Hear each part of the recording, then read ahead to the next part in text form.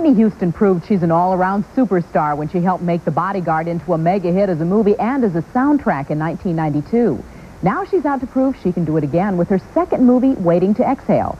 She talked with E.T.'s Bob Goen.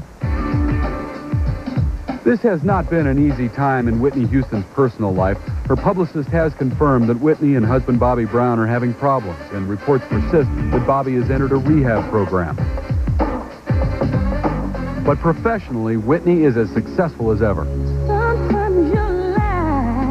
Her second movie, Waiting to Exhale, opens just before Christmas, and she's a big part of the film's soundtrack, singing the just-released theme song, Exhale.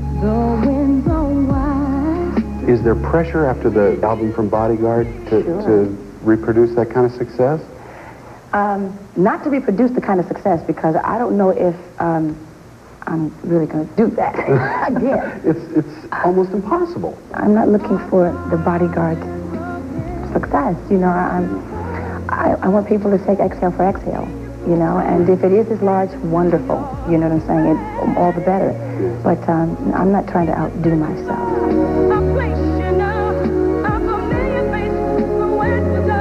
The music video features Whitney in dozens of stunning close-ups that I just couldn't resist asking her about. Everything is like right there. Right there. Yeah. In your face. Yeah. Were you nervous about that? No, I suggested it. Really? It was my idea. I just wanted it to be here because I wanted the lyrics to speak to people. And I wanted them to know exactly what I was saying. But as hot as Whitney's career is now, she's also a working mom, one who's always looking out for her 2-year-old daughter, Bobby Christina. Will you encourage her to get into show business or no. Steer her away from it? No, I won't steer her away, but I won't encourage her. I would just like to see what she has and then encourage that. Right. And see. Right.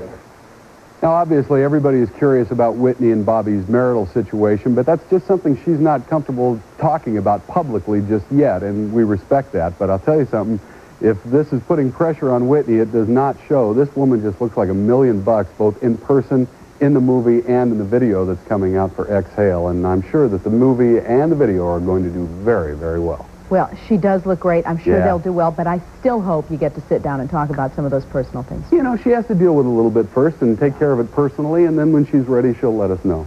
You took a big chance when you did this thing. She I know. Punched you right out there. I know.